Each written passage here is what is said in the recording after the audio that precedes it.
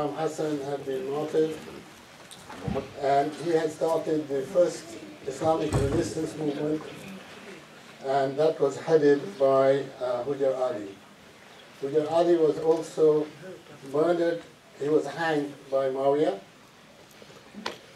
because he had become a threat. Now Imam Hussein alayhi salam appears. But because of the situation, there is no base. There is no central base for the revolution. He has no one with him. He has nobody to fight. He has no weapons.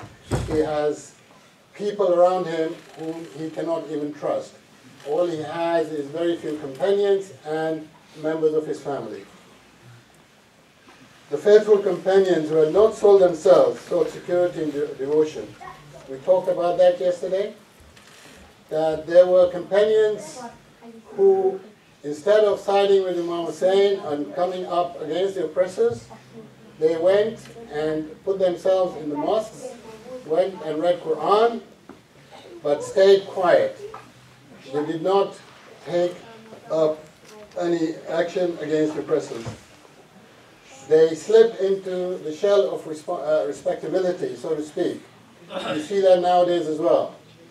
If you look around what's happening today, the same situation is repeating. History repeats itself. There are many channels, many people around the world, with all the zulm that's going on, they are quiet. They don't even talk about what's happening to the Shias who are being martyred in Pakistan, in Iran, in Iraq. Nobody talks about that. Nobody even talks about the Palestinians. They play lip service on that. Then there's that group we talked about who have now appeared in the palace, the Green Palace of Muawiyah. I make no exception for using names because it's part of my duty to talk about history. We cannot lie about history. I have no intention to offend anyone who may not agree with what I say. What they were trying to do, what the Umayyads were trying to do, they were trying to obliterate the message of the Ahlul Bayt. They had done that through the time, soon after the death of the Prophet ﷺ. Throughout the time that we had the first three caliphs, you can see that they had begun to make a systematic change in the aspect of Sharia, in the Sunnah of the Prophet. They started to change the adhan. They changed the azan. They changed the way the wudu was done. They changed the way they introduced new innovation like Taraweeh prayers. They changed the aspect of the burial of the dead from 5 takbirs to 4 takbirs. This change was taking place amidst an environment where they were very powerful in decimating the information, and they were creating another religion to say that Ahlul Bayt really did not exist. This is what we're going to bring for you.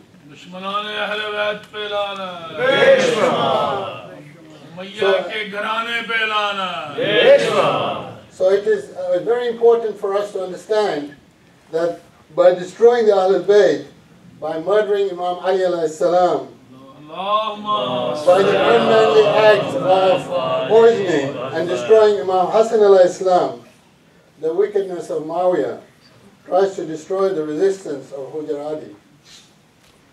However, it's all too aware that the spirit of Islam cannot be broken.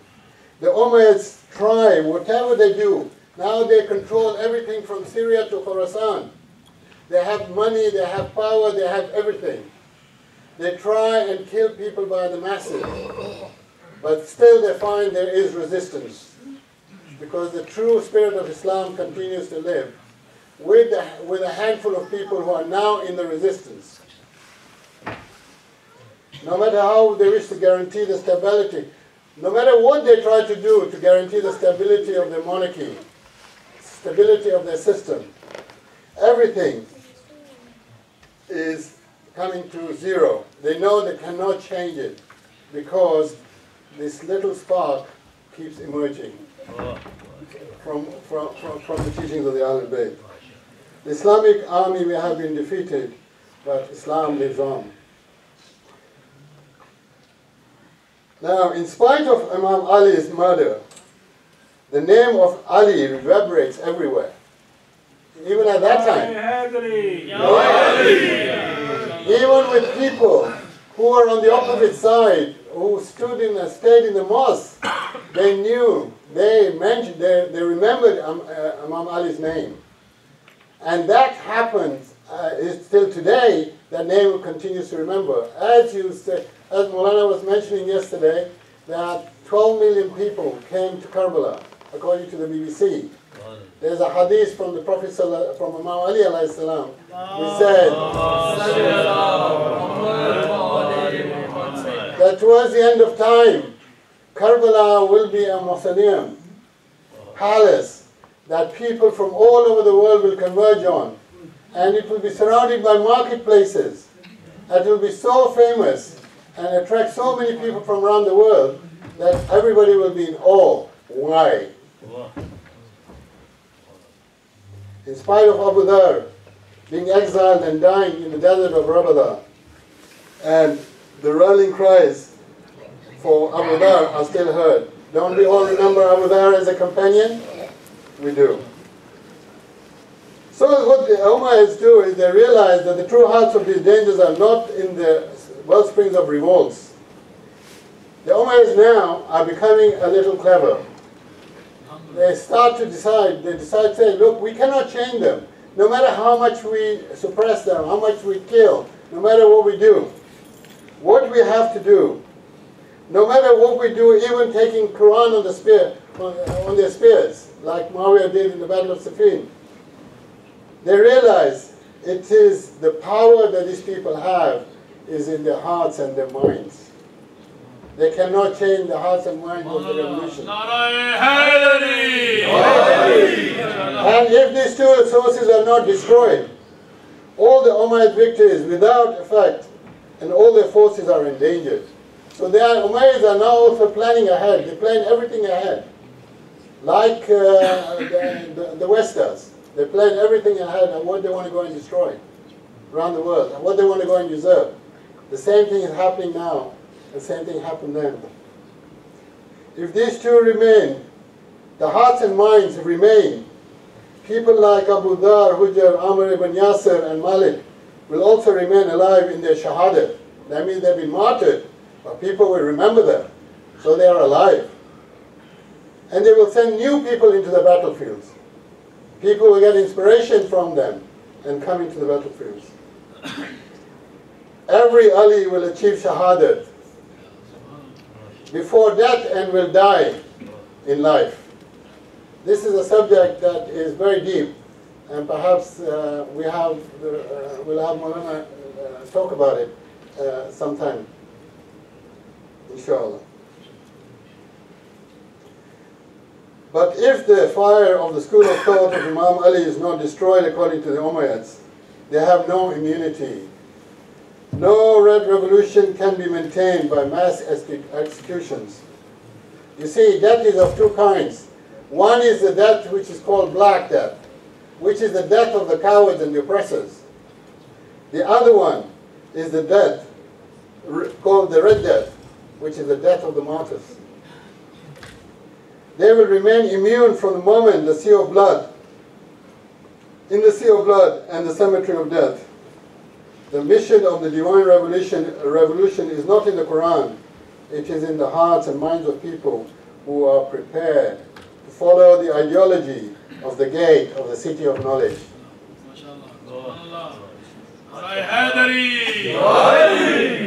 If these two fire-giving luminous powers, these movement-creating centers are destroyed, the enemy can remain and make a nest. Attacks begin, arms are gathered to destroy the two sources of dangers, the two real sources of explosion and fire, hearts and minds. These are sources of explosion.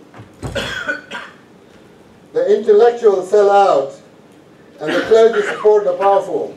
We see that today.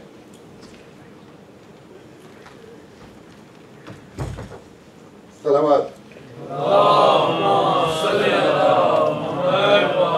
Saying Islam, the fate of everything changes.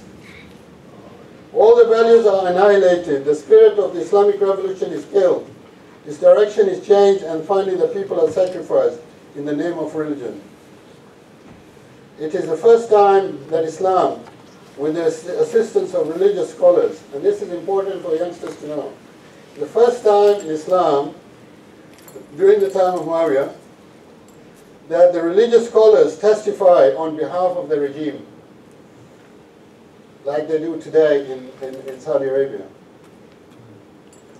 The religious authority compulsively believes that everything should be related to God, and this is a very important thing coming up.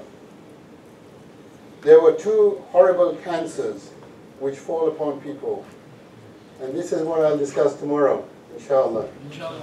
The two cancers are, they use the word in the name of God and the religion of God. Inshallah. Salawat.